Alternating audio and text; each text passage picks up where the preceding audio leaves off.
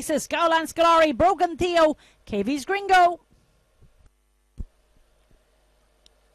They're out, they're off, they're racing. Away they go. 4, 2, 1. 2 on the inside, goes up to the first bend in front and leads it in. It's 2, 1 and 4 now. Down the back they go, and 2 has opened a bit of a gap there. A bit of a stumble from 1 as they tread down to the third bend. 2 is running a strong race. The lead is there. It's a few lengths advantage on 1, and then comes 4 with 5, 3 and 6 at the back door. At the third bend they'll go for home, and this Greyhound Trap 2 was smart from the start. It leads home comfortably here and up for the judge. It's a nice win for this Greyhound. 2 close for the second and third. 4 seems to be there for second, close enough for third, and that's how they finished. And again the clock is good.